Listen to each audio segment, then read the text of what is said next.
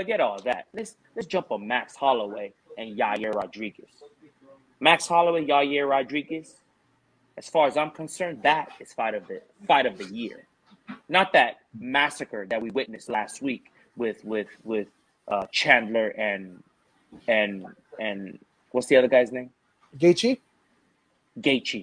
That is no fight to me. That was a bloodbath. I am not interested in fights like that anymore. Though these two fellas bled, they bled on a high level. Both of these gentlemen were on a high frequency. When we talk about free flow, this is what I'm talking about. Not a slugfest. That was what these two gentlemen did was not a slugfest. These were calculated strikes. Calculated strikes. You saw the head movement. You saw the defense. The defense and the offense were on point. These two gentlemen were balanced fighters. When they went to the ground, you saw ground. When it was standing, you saw standing. Max Holloway, man, all them leg kicks that he took to the shin and he was still walking afterwards. Dude's on a whole nother level in my mind. Whole nother level. To take all them leg kicks like that and continue to fight at a high level like he fought. Wow. Yair Rodriguez. He brought the future of striking. He displayed the future of striking to us. Now, let me tell you about the perfect fighter.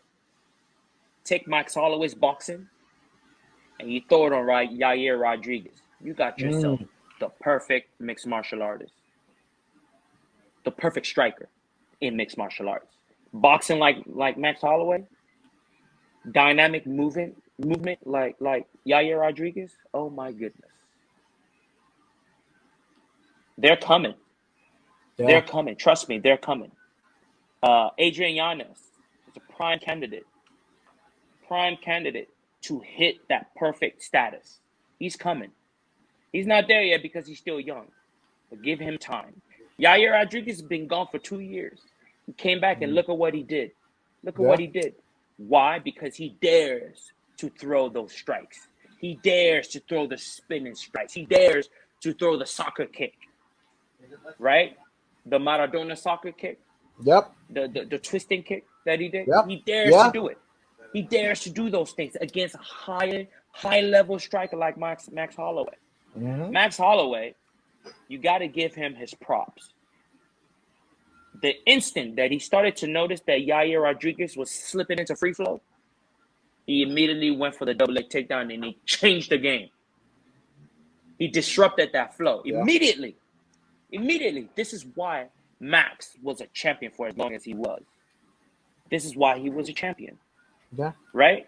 You can even argue this is why Volkanovski is the current champion. Because as soon as he sees Max Holloway going into free flow, he initiates the takedown immediately. Right? Max Holloway, learning from what was done to him, he did the same thing to Yair Rodriguez. Exactly. You know what I mean? If you want to be on the highest level, you got to learn from your losses and your wins as well. Max Holloway showed that he's learned from his losses. You know what I mean? I mean, to stand in front of Yair Rodriguez like he did was admirable. I wouldn't advise it. I mean, look at the Korean Zombie. 1 second left and he lost the match. And a match that he was winning the entire time. He lost to an elbow that you didn't even see coming. Exactly. You know what Phantom elbow. Right? Yair Rodriguez is one of the most dangerous human beings in the UFC. One of the most dangerous UFC fighters. His hand speed is not as fast as Max Holloway. This is the only reason Max was able to beat him. Hand speed. This is why I say you take that boxing of Max Holloway and throw it on Yair Rodriguez and you got yourself a perfect mixed martial artist striker. Perfect. His kicks. Who's got better kicks than Yair Rodriguez in the 145-pound division? Who? Not many. Who? I don't think any. Who? Right. Who? Question mark kicks with the lead leg.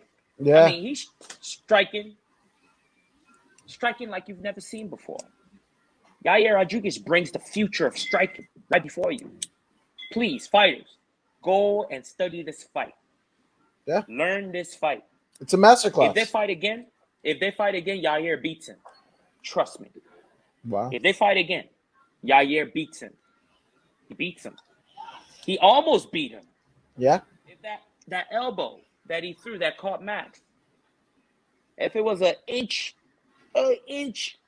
further, he would have knocked this block clean off. He barely grazed him with that elbow, that rising elbow from underneath. He barely grazed him. He hit him, but he didn't hit him solid. It wasn't a solid shot. He barely grazed him. Right. This is why at the end of the match, you see Max Holloway run to that van, the ambulance. Hey man, these two gentlemen, they came close to death. They saw the light at the end of the tunnel. Death was near for both of them. And they beat it. This is why they embraced each other in the manner that they did. You see, when you see death flash before your eyes and you beat it, not only do you beat it, two men beat it together. They cheated death. And they made it out. You have to celebrate something like that. Yeah. No matter how much you hate the individual that you're fighting. I mean, look at Kamaru Usman and Covington.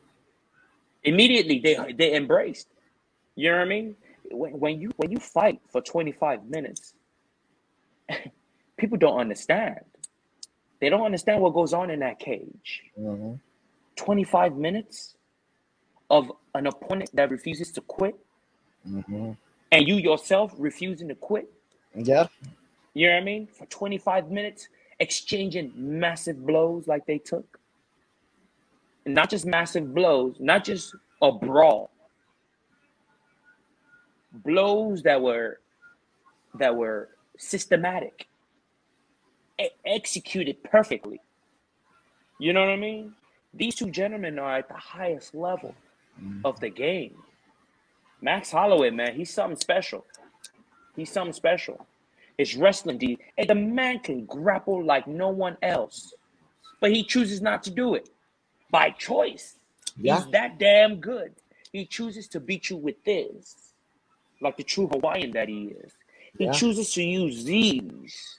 Because this is what we do where I come from. I will learn your art, your jiu-jitsu, and your wrestling. I will learn it. Just so you don't put me in that situation. Right. But if it comes to it, this is what it is.